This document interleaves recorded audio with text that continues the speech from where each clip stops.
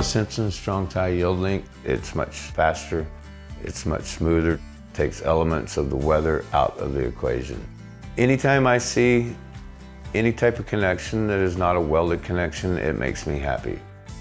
I work on everything from commercial to residential, healthcare, school systems, K through 12, as well as higher education. I've designed everything from seismic design category A to E. We've used the Simpson Strong-Tie strong walls, we've used the moment frames, so moving into the Yield-Link connection with all the testing background that they had was definitely something we felt comfortable with.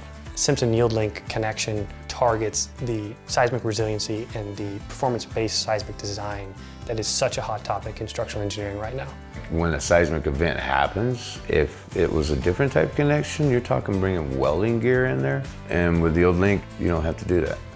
How the Simpson Yield-Link works is the beam stays elastic and the link within the connection undergoes the inelastic deformation, giving us the opportunity post-disaster to remove that link instead of the beam and replace the connection while the beam stays in place, the structure is still intact.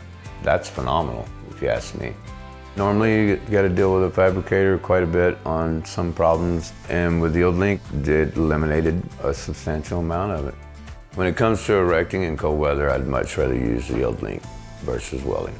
When it's cold, we have to get propane, that's cost. And we have to heat the iron up, that's waiting, that's cost again. And we have to watch the cool off. It can't cool off too quick, so we have to apply heat to it so it cools down properly. And we have to have an inspector. There's a lot of elements right there that are pushed right out of the way with nothing but bolting.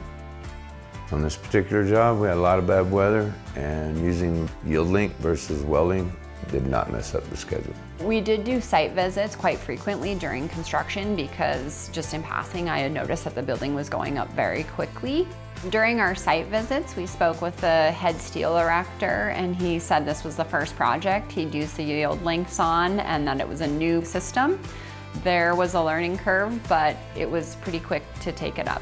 Steel for the building went up lightning fast. Full structural steel done in 3 weeks. I want my team knowing what they're doing, and I want to know, do they like it? And they did.